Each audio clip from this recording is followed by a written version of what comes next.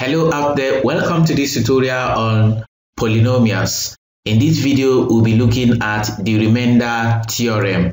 If you are joining us now, check the description section of this video on our YouTube channel to get the link to the playlist containing all the videos on polynomials. So we look at the statement. The polynomial p of x when divided by x minus a, where a is a numerical constant, the remainder is p of a. This p of a is a numerical constant. This is called the remainder theorem. In addition, if p of a is equal to 0, then x minus a is a factor of p of x. Otherwise, x minus a is not a factor of p of x. So we now look at some problems on application of remainder theorem. So we start with problem 1. So for problem 1, we have to find the remainder when p of x equal to x raised to power 3 plus 2x squared minus 5x plus 1 is divided by a, x minus 3, b, x minus 1, and c, 2x minus 3. So we start from a. Starting from a, we have x minus 3. Then we now look for p of 3. That is, if you equate x minus 3 to 0, x will be 3. So we are going to find p of 3 by substituting x is equal to 3 in the polynomial. So we have 3 raised to power 3 plus 2 into 3 squared minus 5 into 3 plus 1. So this is 27. 9 times 2 is 18. Negative 5 times 3 gives negative 15 plus 1. So simplifying this, we have the remainder as 31. So we go to b. For b, we're going to look for p of negative 1. Since x plus 1 equals 0, x will be negative 1. So wherever we see x in the polynomial, we put in negative 1. So we have negative 1 raised to power 3 plus 2 into negative 1 squared minus 5 into negative 1 plus 1. So negative 1 raised to power 3 gives negative 1. Negative 1 squared is 1 times 2 gives 2. And negative 5 times negative 1 gives positive 5, then plus 1. Simplifying this, we have the remainder as 7. Then we go for c. For c, we are going to have p of 3 over 2, because if we equate this to 0, take this to this side, it becomes positive 3. Dividing both sides by 2, x becomes 3 over 2. So wherever we see x in the polynomial, we put 3 over 2. So for x cubed, we have 3 over 2 cubed plus 2 into 3 over 2 squared minus 5 into 3 over 2 plus 1. So this is going to give us 27 over 8. Then here will give us, this is 9 over 2, then minus 15 over 2 plus 1. So to simplify this, I'm going to express them as mixed fractions. So I have 3 whole number 3 over 8 plus 4.5 minus 7.5 plus 1. So simplifying the whole numbers, so we have 3 plus 4 gives 7. 7 minus 7 gives 0, then plus 1. We have a 1 there. And remember, half minus half gives 0. So we are now left with what? 3 over 8. Therefore, the remainder is one whole number, 3 over 8. And that's all for problem 1. We then go to problem 2.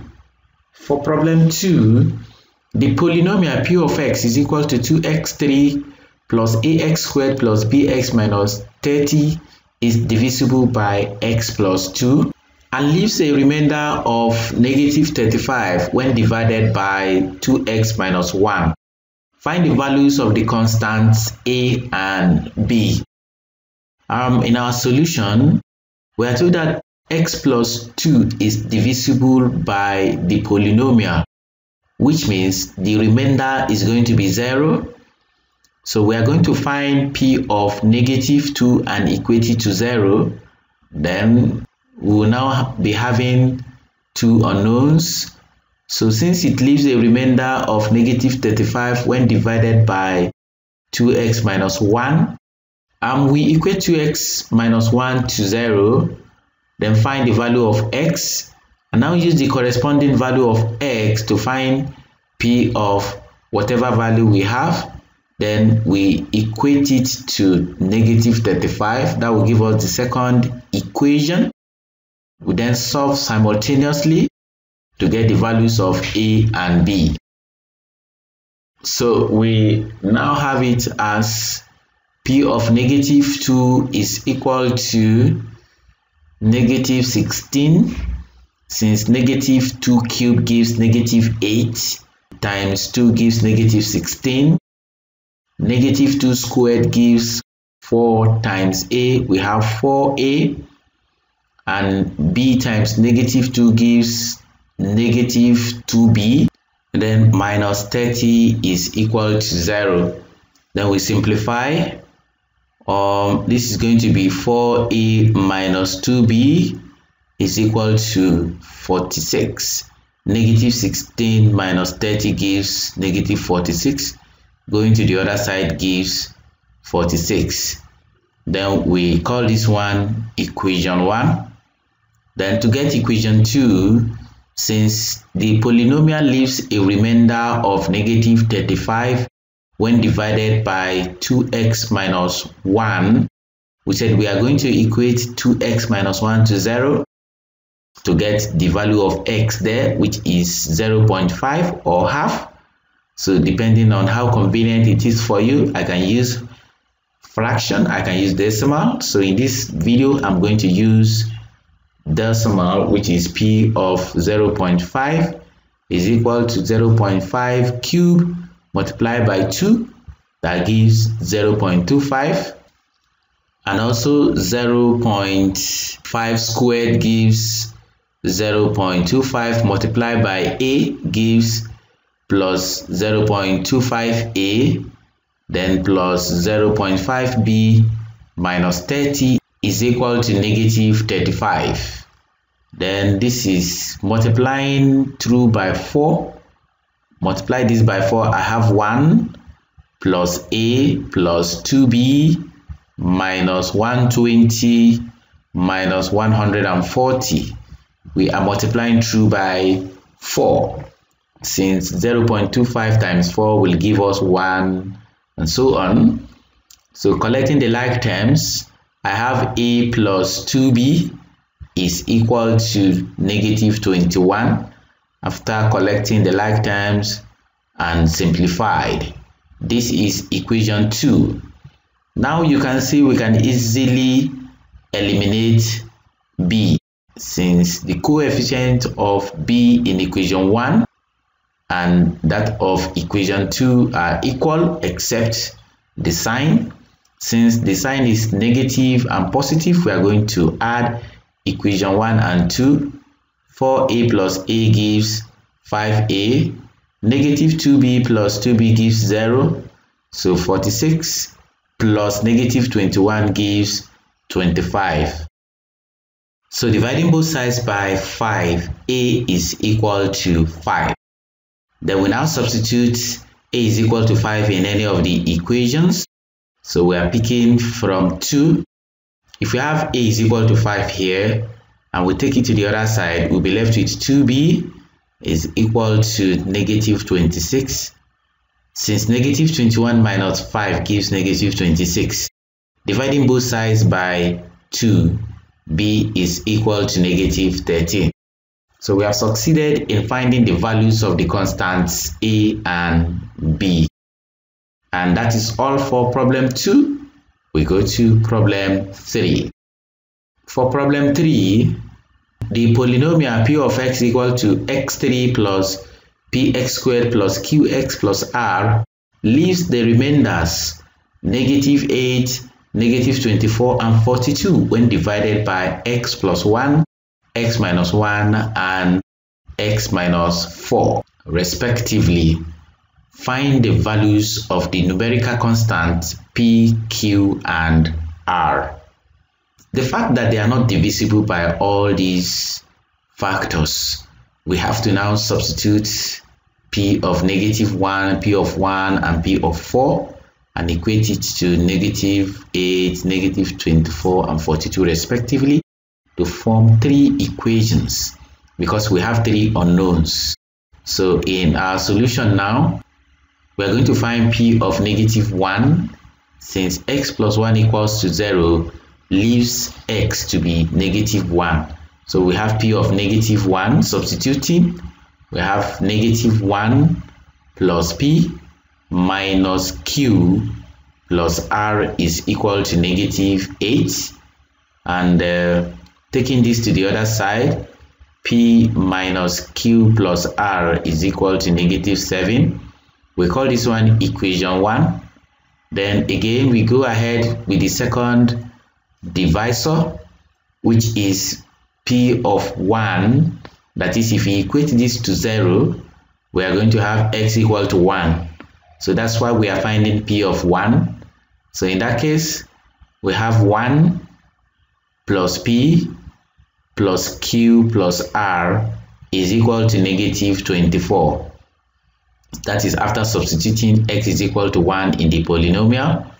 Then simplifying further, p plus q plus r is equal to -25.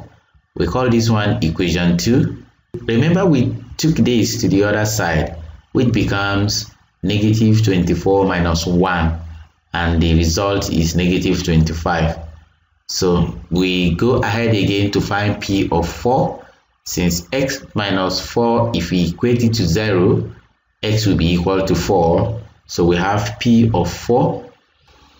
So this is 4 raised to the power 3, which gives 64. This will give us 16p plus 4q plus r is equal to 42. Simplifying this, I have 16p plus 4q plus r is equal to -22. That's 42 minus 64. And we call this equation 3. We want to eliminate p and r here, because if we add them now, this plus this will give it this, this plus this will give us this. If you subtract, this will go and we'll be left with q. So we say equation 2 minus equation 1. So p minus p gives 0. Q minus -q will give us 2q. R minus r is gone. Minus 25 minus -7 we give -25 plus 7, which gives -18, and q is equal to -9. We've gotten q, and from here again we can now combine equation 3 and either 1 or 2. So if we do that, r will be eliminated, and since we've already gotten the value of q, we will now substitute in the value of q to get p. So in that case, we say equation 3 minus equation 1, 16p minus p gives 15p. 4q minus -q will give 5q, and r minus r is 0. So -22 minus -7 will give -22 plus 7, which gives -15. So since q is -9, so 15p minus 45 is equal to -15. -9 times 5 gives -45. I take this to the other side. 15p is equal to 30. P is equal to 2. Since we've gotten q and p, we can now choose any of the equations, substitute to get the value of r. So from equation 1, 2 plus 9 minus q, since q is negative 9, it becomes plus 9 plus r is equal to negative 7, where r is negative 18. This is 11 going to the other side, it becomes minus 7 minus 11, which gives negative 18. And we have succeeded in finding the values of the numerical constant p, q, and r, where p is 2, q is negative 9, and r is negative 18. And that's all for problem 3. This is the highest we can take in this tutorial. I hope you enjoyed it. Don't forget to subscribe to our YouTube channel. Check the description section of this video on our YouTube channel to get the link to the playlist containing all the videos on polynomials. Until we come your way again, goodbye.